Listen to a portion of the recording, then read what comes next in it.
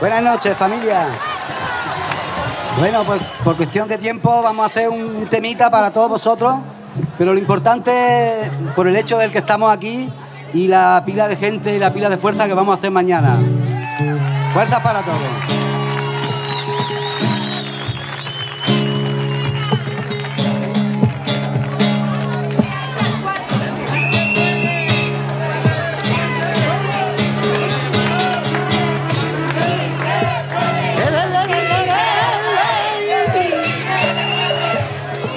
La primera és el Baix Llobregat, el Besòs, Pineda, Baix Penedès, la tercera l'Espai dels Nens, tercera hi ha Badia del Vallès, Viladecans, Castelldefels, Blanes, la primera, Girona, Rubí, Palafrugell, Sant Feliu, el segona, Farals de la Rioja, tercera, el Penedès, primera, Parets del Vallès, Garraf, Caldes de Montbui, Canovelles, cinquè, segon i tercera, Sabadell i Terrassa, que són la tira.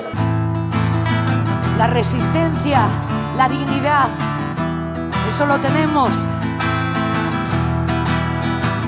Vamos a cantarlo. Comenzar es difícil, pero vamos dando los pasos por un futuro que los hijos puedan celebrar. Somos el viento que baila y que canta. Si estamos juntos, somos huracán. No estamos de paso, no somos fracaso. Resistencia contra el banco de Satán y contra todos los bancos. Stop desahucio. Dice, señoría. Abusando del desahucio, renació en el barrio una conciencia libertaria. Verá, el capitalismo tiene reglas diametralmente contrarias a la moral humanitaria. ¿Usted cuáles apoya?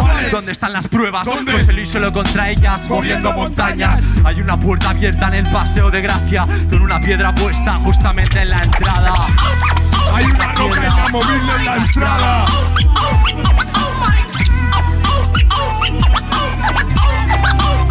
Ok.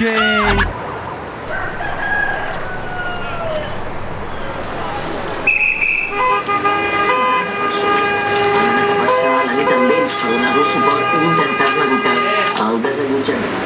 Ella i els seus 4 fills han viscut durant 7 mesos al bloc de pisos ocupat a Salt per membres de la plataforma d'afectats per la hipoteca. Per poder passar la nit a cobert, els membres de la PAH han obert el bloc del costat, el B, que és de la mateixa promoció i també fa més de 3 anys que està buit.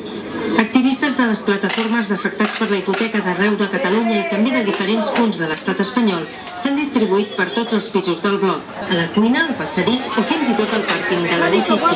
Xenia Puig, TV3, Salt.